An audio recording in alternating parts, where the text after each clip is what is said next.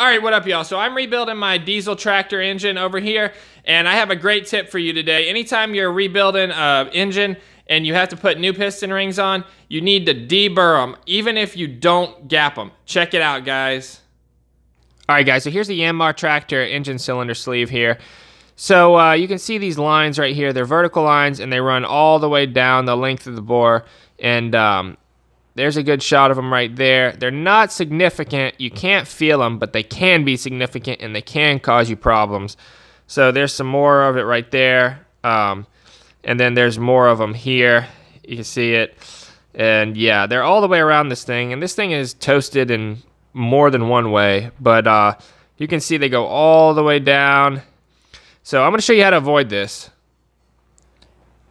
All right, so everyone knows that you put the ring in here, you know, you put in the sleeve, and then you check the gap with a feeler gauge, see if it's within spec. But if you have to file them, and even if you don't have to file them and adjust this gap to get it within spec, there can be a burr on there. Let me show you what I've done, guys.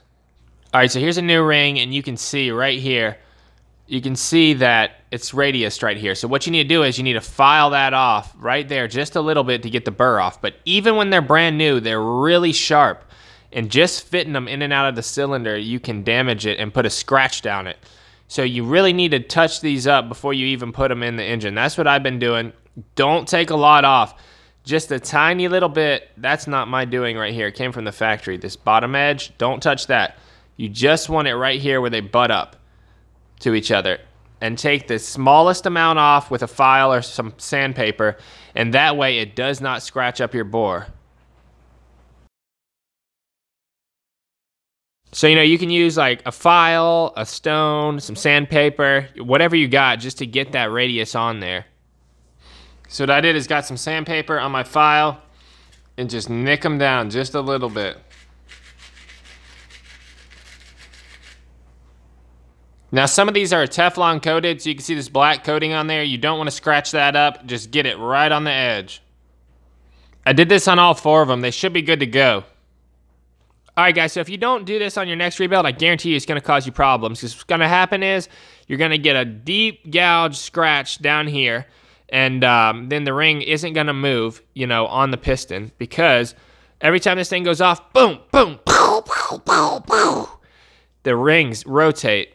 They rotate, and they move around, and if they can't do that, then it's going to get carboned up, and it's just going to not run right. You're going to lose compression because you got a gouge in the thing now. So like I said, just testing the rings to see if they fit in here, to check the gap, it was scratching it. So that's the tip, guys. Check this every time, you know, to soften the edge on your new rings on any engine you're working on. Not too much, just a tiny little bit, enough to get the job done. All right, so it's very hard to tell on camera, but just go just enough to nick the edge off. It kind of looks like I did too much on some of them, but I didn't. It's just the lighting. I'll check y'all on the next one. Peace.